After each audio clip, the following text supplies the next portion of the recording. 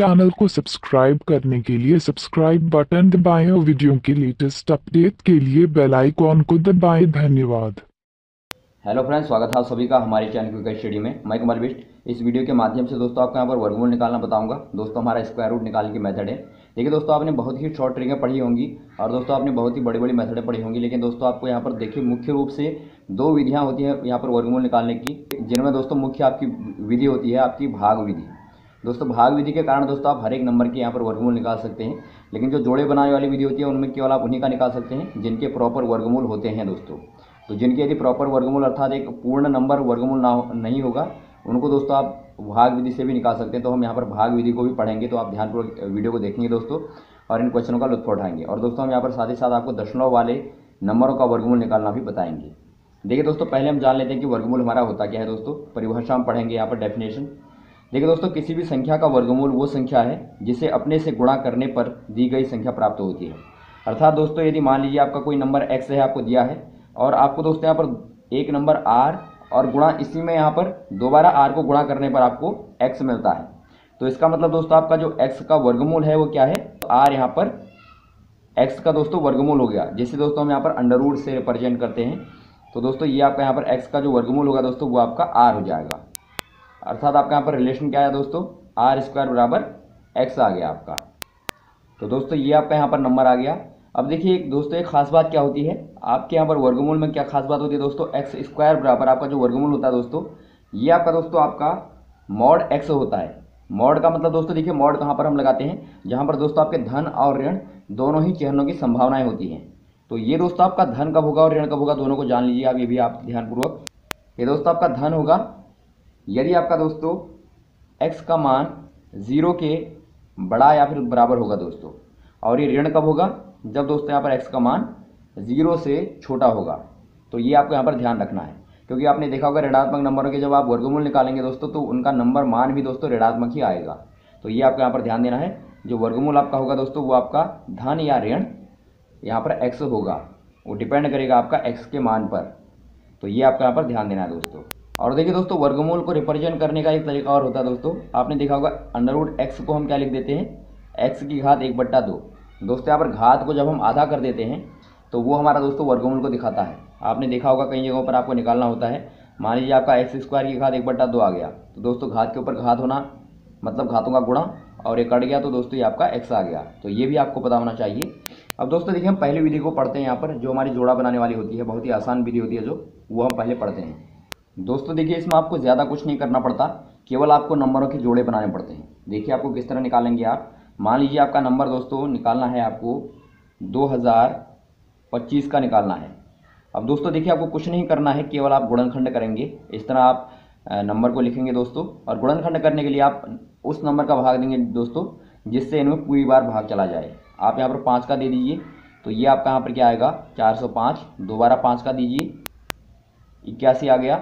और दोस्तों अब आप 9 का दीजिए तो आपका यहाँ पर 9 आ गया, तो एक बार 9 का आप और देंगे तो आपका 1 आ जाएगा। तो दोस्तों अनटिल वी गेट 1, तो तब तक हम करते रहेंगे दोस्तों जब तक हमें 1 प्राप्त नहीं होगा। तो आपका 1 मिल गया तो आपने यहाँ पर ख़त्म कर दिया। अब दोस्तों देखिए आपके दो जोड़े बना लीजिए आप, दो के जोड़े बनाएंगे आप। देखिए पहला जोड़ा आपका ये बना और एक जोड़ा आपका ये बना। तो दोस्तों हर एक जोड़े में से एक नंबर ले लीजिए, 5 एक जोड़े में से ले लिया, गुणा 9 आपने दोस्तों दूसरे जोड़े में से ले लिया। तो दोस्तों ये आपका यहाँ पर फाइनली 45 यहाँ पर आपका निकल के आता है। तो दोस्तों इस नंबर का वर्गमूल जो होगा आपका क्या होगा, वो 45 हो जाएगा। तो इस तरह दोस्तों एक विधि जो होती है आपकी, जो आसान विधि होती है दोस्तों, वो आपकी यहाँ पर जोड़े बनाने वाली होती है।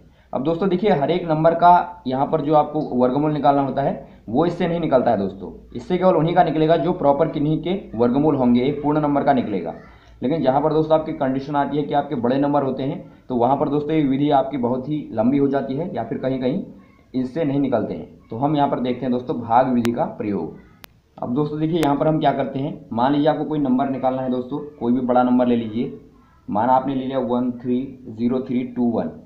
अब दोस्तों देखिए आपने बड़ा नंबर लिया तो पहला काम आपको क्या करना है, इनमें दोस्तों आपको जोड़े बनाने हैं। आपने पीछे से लिया, यहाँ से आपने जोड़े बना दिए दो के। आपको हमेशा पीछे से जोड़े बनाने हैं दोस्तों। यदि आपका कोई नंबर यहाँ पर बच जाता है तो आप आगे से 0 लगा लेते हैं। तो ये आपको यहाँ पर ध्यान देना है। अब दोस्तों देखिए आपको भाग विधि से निकालना है, तो पहले आप यहाँ पर नंबर को लिखिए 1 3 0 और 3 2 1। आपने इस तरह किया। और दोस्तों देखिए आपको अब क्या करना है, आपने जो नंबर यहाँ लिखा दोस्तों वही नंबर यहाँ पर भी लिखना है, और इन दोनों का गुणा दोस्तों पहले वाले जोड़े से छोटा या इसके बराबर होना चाहिए। देखिए आप ध्यानपूर्वक सुन लीजिए, जो नंबर आपने यहाँ लिखा वही नंबर आपको यहाँ लिखना है, और इनका गुणा दोस्तों जो गुणनफल आएगा वो आपका इसके बराबर या फिर इससे छोटा होना चाहिए। यही गुण आपका नीचे को लगातार लगता जाएगा, केवल एक ही गुण लगाना है आपको, बाकी कुछ नहीं करना है। देखिए आपने यहाँ पर लिया। अब इस तरह का नंबर दोस्तों आपका देखिए 3 है, क्योंकि 3 गुणा 3 करेंगे तो आपका 9 आएगा। यदि आप 4 गुणा 4 करेंगे तो आपका 16 आ जाएगा, जो दोस्तों आपका 13 से बड़ा हो जाएगा। तो ये आपको ध्यान देना है। तो ये किया आपने दोस्तों, तो आपने घटाया, यहाँ पर 4 बच गया। अब देखिए अगले वाले स्टेप पर आप एक जोड़ा उतार देंगे, पूरा जोड़ा उतरेगा दोस्तों, एक नंबर नहीं उतरेगा, दोनों के दोनों यहाँ पर नंबर यहाँ पर उतरेंगे। तो 0 3 आपका यहाँ पर उतर गया। अब देखिए अगले स्टेप में आपको क्या करना पड़ता है दोस्तों, अगले स्टेप में आपको यहाँ पर ये वाला जो आपका नंबर है दोस्तों, इसका 2 गुना पहले आप लिख लीजिए। यहाँ पर नंबर आएगा जो पहला वाला दोस्तों, वो आपका यहाँ पर आएगा इसका 2 गुना। हमेशा आप याद रखेंगे जो भी यहाँ पर नंबर आएगा उसका 2 गुना। तो 6 यहाँ पर आ गया आपका। अब एक नंबर आपको यहाँ लिखना पड़ेगा दोस्तों, अब यहाँ पर वही वाला नंबर लिखेंगे जो आप यहाँ पर नंबर लिखेंगे। और दोस्तों यहाँ भी वही कंडीशन है जो आपने पहले वाले में अप्लाई की, कि ये गुणा करने पर दोस्तों गुणनफल जो आएगा वो इसके बराबर या फिर इससे छोटा आना चाहिए। बिल्कुल आपकी पहले वाली कंडीशन यहाँ पर लगेगी। 2 से गुणा करने के बाद दोस्तों आप पहले वाली कंडीशन में आ जाइए। यही कंडीशन आपको यहाँ अप्लाई करनी है, और आपका कुछ भी अलग नहीं है। देखिए यदि आप यहाँ पर 1 करते हैं दोस्तों तो आपको क्या मिलता है, आप अलग यहाँ पर रफ में कर सकते हैं। यदि आप 1 किया, 1 यहाँ किया तो आपका 61 बन गया। 61 गुणा 1 करेंगे तो आपको 61 मिलेगा। फिर आपने 2 किया तो 62 गुणा 2 करेंगे तो आपको दोस्तों यहाँ पर 4 और ये मिलेगा। तो इस तरह आप करते जाएंगे दोस्तों। तो आपको देखिए यहाँ पर एक बार 66 गुणा 6 मिलेगा, तो दोस्तों ये आपका यहाँ पर 396 मिलेगा दोस्तों। अब यदि आप यहाँ पर 7 से गुणा करेंगे दोस्तों, आप क्या देखिए 6 से 42 दोस्तों, ये आपका 400 से ऊपर चला जाएगा। तो ये आप यहाँ पर नहीं करेंगे। तो ये दोस्तों आपका नंबर मिल गया आपको। तो नंबर आपने यहाँ पर 6 लिया, यहाँ भी आपने 6 लिया, तो दोस्तों ये आपका आया 396 396 दोस्तों। अब आपने यहाँ पर क्या करना है, इनको आप घटा देंगे, तो घटाने पर आपका यहाँ पर 7 आ जाएगा, और एक जोड़ा दोस्तों आप और उतार देंगे, तो यहाँ पर आपका बन जाएगा 721। अब दोस्तों देखिए वही आपका यहाँ पर कंडीशन लगानी है आपको। अब देखिए पूरे नंबर का आप 2 गुना करेंगे, इसका 2 गुना आपने किया तो दोस्तों यहाँ पर 72 आपका आ गया। अब एक नंबर आपको भरना है दोस्तों, पहली वाली कंडीशन लगेगी आपकी, जो नंबर आप यहाँ भरेंगे वही नंबर आप यहाँ भरेंगे, और इन दोनों का गुणनफल दोस्तों इसके बराबर या फिर इससे छोटा होना चाहिए। तो दोस्तों वो नंबर आपका देखिए 1 भरिए आप, 1 यहाँ भी भरिए आप, तो 1 का गुणा आप करेंगे दोस्तों तो आपको यहाँ पर 7 2 1 मिलेगा, और फाइनली आपका शेष फल दोस्तों 0 आ गया। जहाँ पर आपका शेष फल 0 आ जाएगा, ख़त्म हो जाएगा, वहाँ पर दोस्तों आपका नंबर वर्गमूल आपका निकल गया। तो दोस्तों आपका क्या वर्गमूल निकला, देखिए आप लिख लीजिए यहाँ पर 3 6 और 1।